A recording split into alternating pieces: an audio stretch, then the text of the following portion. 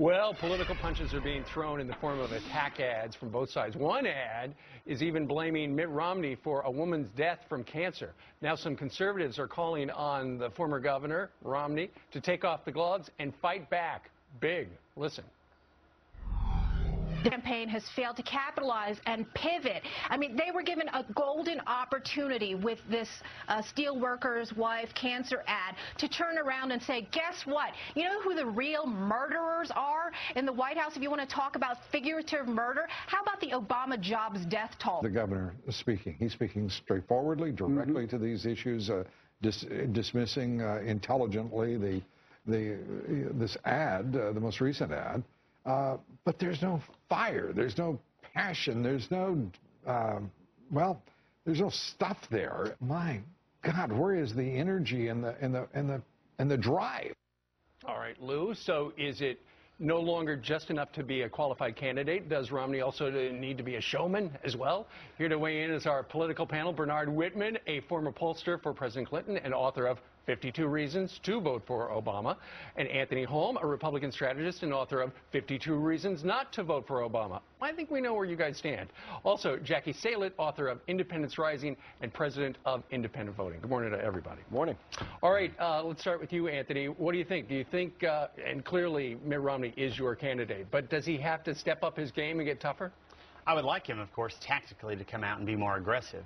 But more important than that is linking the hypocrisy and the lies. I mean, it starts at the top. This is our president who went out there and said, my health care is not a mandate. You get to keep your health insurance. Right. Lied. Systematic set of lies. And it's not shocking to me that they are continuing it at Priorities USA or as deputy campaign manager with very little harm from the top. But, Jackie, that's just the way the Super PACs run. You know, the dirtier, the better, it seems, on the Super PACs. Yeah, what interested me about Romney's response to the ad was that I thought that he was making a play now for independent voters in critiquing what the ad did. In what way? Well, he's basically trying to raise the issue of culture change, which is an issue that I feel very strongly about. I don't think he did a particularly good job at it, and I think part of the backlash that you see, and you see it in the spots that you just ran, is that conservatives don't want Romney talking to independents. They want Romney talking only to conservatives, and that sets off a set of fireworks. But do you think the independents, because that's your expertise, do you think they prefer somebody who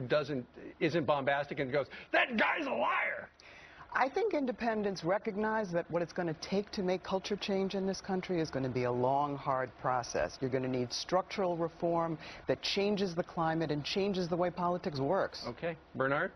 You know, I think it's sort of outrageous that Romney's campaign is crying foul about a Super PAC ad when his Super PAC destroyed Gingrich and Santorum. That's why he is the nominee. But the real, I think, deficit in Romney is being straight with the American people. They don't know who he is. He won't release his tax returns. He won't explain his bank accounts. 2 years. 2 years. His father released a decade plus. John McCain 4 years ago released 2 years. John McCain was a well-known public figure. Mitt Romney is not. John Kerry's for president. Teresa Heinz Kerry released zero. His wife is running for president. The truth is, we don't know who Mitt Romney is. His economic plan does not add up. If you are a multimillionaire and want $725,000 tax cut, then vote for Romney. But the middle-class taxes are going to end up going up under his plan and adding $5 trillion to the deficit. This is not a man we can afford. Totally different standards. Taxes. Yeah, exactly. All right. Classic. Now that we've got things going, good first segment. These guys and gal are going to stick around because, speaking of ads, check out this one showing Congressman Alan West punching an old white woman. West has sucked it to seniors, voting to end Medicare as we know it. He's whacked women with his votes for huge cuts in women's health care funding. What if that ad were the other way around? Our panel sticking around to discuss that. Then check it out. Talk about hitting below the belt. A new political ad down in Florida takes a jab at Congressman Alan West. Take a look. Alan West fancies himself a fighter. Maybe so. West has sucked it to seniors, voting to end Medicare as we know it. He's whacked women with his votes for huge cuts in women's health care funding. And he's mauled middle-class families by supporting a budget plan that would have cut taxes on the rich while eliminating our tax breaks for college tuition and mortgages. Alan West is a fighter, all right, but it's time for us to fight back and knock him out of Congress once and for all. Okay, Congressman West, who's going to join us next hour, says the ad is reprehensible. We're back with our political panel for a reaction. Jackie, can you imagine? Okay, so there's Alan West punching out an old white lady. Can you imagine if it were, the dynamic were turned around?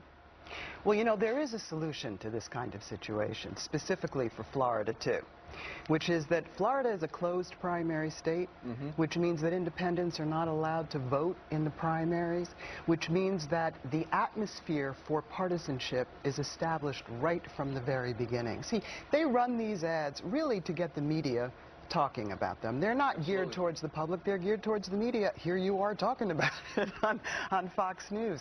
But the real issue is if this is concerning to people, which I think it is, then we have to do something about the way campaigns are run and the way the whole political culture operates. That's what independents want. Bernard, the problem is negative ads work. They do.